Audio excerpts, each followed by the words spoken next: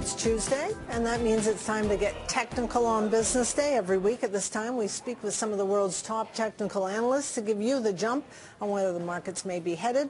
Joining us today is Parets. He's president and founder of Eagle Bay Capital. He's also editor of allstarcharts.com.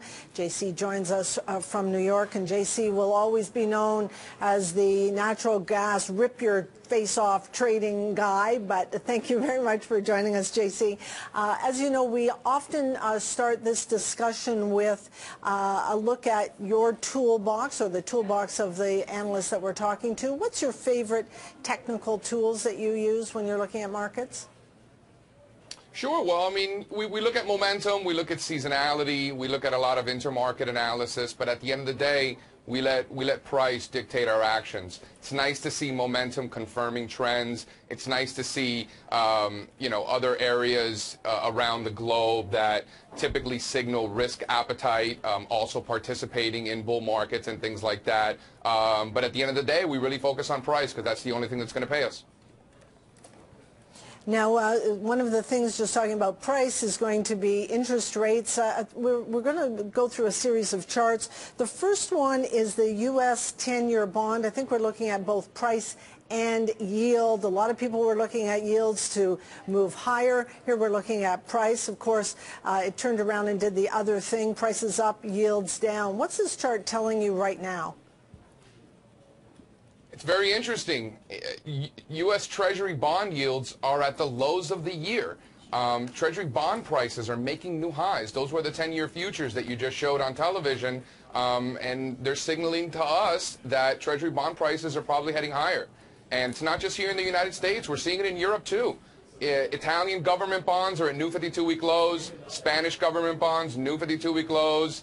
Look at German bonds, new lows for the year. And their bonds are soaring, and we're seeing the exact same thing here in the States. JC, how low can the 10-year yield go? Well, last summer when the stock markets around the globe bottomed out and European stocks started ripping, U.S. stocks started ripping, precious metals were rallying, base metals rallying, that's when yields started heading higher as well. And then as U.S. stocks have continued higher this year, bond yields have essentially rolled over. So I really don't see any reason why yields can't get back below that 140 level where they bottomed out last summer. European bond yields are already doing that, so it looks like that's where we're headed. As far as risk management wise goes, which at the end of the day is the most important thing, we really want to watch this 175 level on the 10-year yields. As long as we're below that, it looks like bond prices are heading higher. JC, I want to turn back to natural gas, partly because I just want to say the rip-your-face-off rally. And have some fun with that. But again, I want to talk to you about the price has moved up. You expect more. Let us know what your thoughts are there. Yeah, new 52-week highs. You can't argue with price, right? I was on your show about a year ago, and the ratio of crude oil to natural gas was really getting parabolic. At that point, we were approaching 50 to 1. We did anticipate a new low in natural gas prices, which really took that particular ratio up to 54 to 1. So for your viewers, the way to visualize it is that the price of crude oil was essentially trading at 54 times the price of natural gas.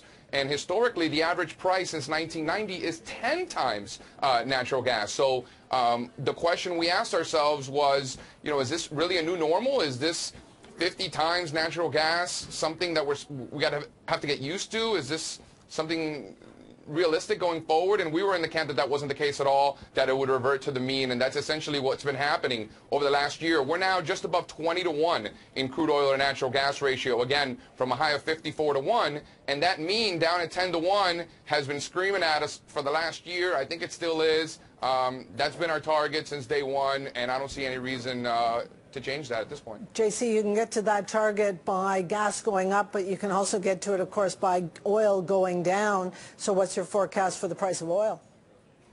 That's right, Francis. So that's actually a great question. So oil is just a sloppy mess. It's been a mess for 2-3 years, right? It's just chopping around in this big range, and I don't see any evidence of that really changing. So oil can keep bouncing around and natural gas can continue to rally, and that's gonna help that ratio. As far as natural gas on an absolute level goes, you know, right now we're above 4. We want to make sure we stay above 4. That was a big breakout in our opinion. So the next level is definitely $5 in natural gas, which is the 2010-2011 highs, so that's some pretty key resistance. And then after that, you're looking at a level between 6 and about 640, which represents the highs in 2009, but also the 38.2% Fibonacci retracement from the entire move down from the 2008 top. So that's a big level.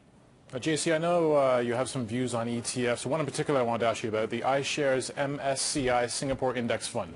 What does the performance of the ETF tell you, and what does it tell you about the region? Yeah, well, I mean, the region's really on fire. I mean, that's the hottest region in the world, no doubt about it. It's no secret that Japan has been on fire. Obviously, the Japanese yen weakening helps that, but it's not just a Japanese story. It's, in our opinion, that whole region.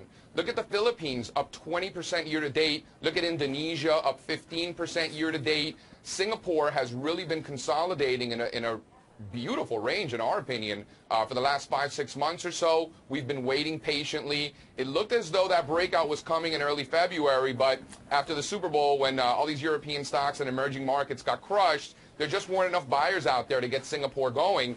In our opinion, that was probably a blessing in disguise, because all that it created was an even bigger base. We've been basing for an extra couple of months. So as they say, the bigger the base, the higher in space, right? We broke out above 14 last Thursday, and we're holding that level. So as long as we can hold 14, I think Singapore is heading higher with the region. You know, we can see prices as high as $16. JC, I don't think I've ever heard that. The bigger the base, the higher the space. I'm going to use that if I can. Thanks very much for joining us this morning. Sure. Full disclosure, I didn't come up with it. I definitely got that from my technical predecessor, for sure. That's okay. I'll credit you anyway. Thanks for joining us, JC. Thanks, Francis. That's JC Parets, is president of Eagle Bay Capital and editor of allstarcharts.com.